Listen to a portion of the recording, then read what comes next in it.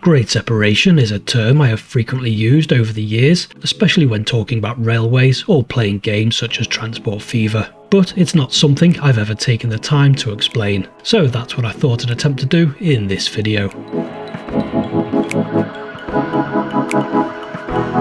But before we explore the different types of grade separated junctions and their benefits, it's perhaps important to understand what at grade means.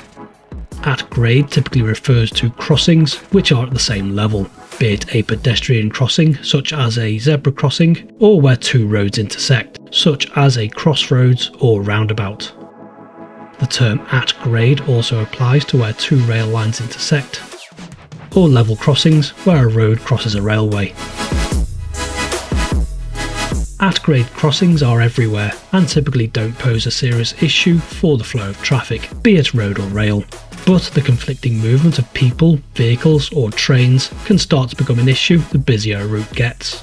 And clearly barrow crossings or level foot crossings over railways can pose significant safety risks. The solution to these conflicting movements is to separate the traffic flows by changing the grade or elevation. The simplest way to do this is to build a bridge, be it a road over road bridge, road over rail bridge, or rail over road bridge, or even a pedestrian footbridge. They're all examples of grade separation.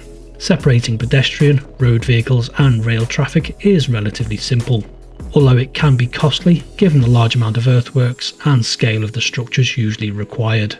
Even building a modest pedestrian over or underpass would have to come with significant safety and traffic flow benefits in order to be justified.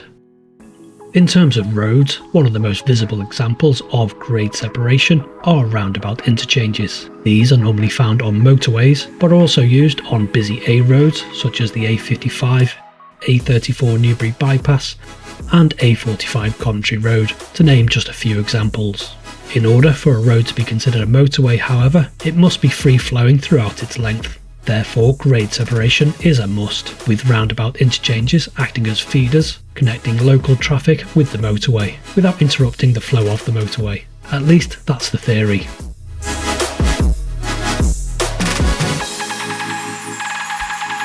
Other examples of grade separated junctions include, but are not limited to, stack, cloverleaf, triangle and trumpet, which all serve the same purpose, to separate conflicting flows of traffic and merging together flows from other motorways or main roads.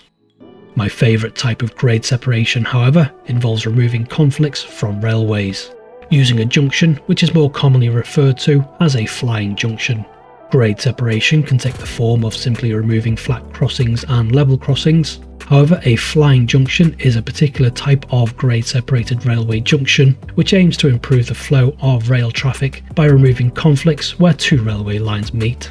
The biggest drawback of these types of junctions is that they are costly to construct, and today can cost anywhere from £250 million to £1 billion to build.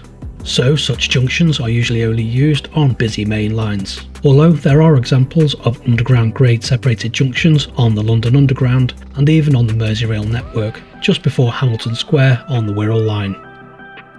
The most recent examples of grade separated junctions are Warrington Dive Under just north of Peterborough on the East Coast Main Line and Norton Bridge to the north of Stafford. The main construction methods usually involve building a bridge or flyover which removes a conflicting line and carries it above the main line.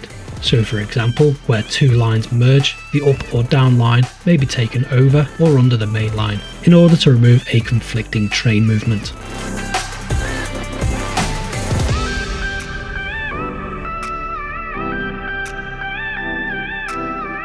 Most recently, however, Network Rail has chosen to build concrete box structures, such as the one used at Warrington, or the recent rebuild of Bletchley Flyover, which replaced a multi-span bridge with a huge concrete box. Box structures are much bigger and arguably less elegant than single-span bridge structures, but in most cases they are easier to construct and can be constructed with less disruption to the railway. Bletchley Flyover, for example, was rebuilt with a new box structure instead of a new flyover, which meant the West Coast Main Line could remain open during construction. Network Rail said this approach saved £70 million versus building a new bridge, which would have required the construction of supporting columns in between the tracks on the West Coast Main Line. Be it road, rail or even waterways, and regardless of the construction method, typically when you remove conflicting vehicle movements by changing the grade or elevation, then that is what is considered grade separation. So hopefully this brief explanation gives you a better understanding of grade separation. Let me know in the comments if you have any questions or suggestions for future videos.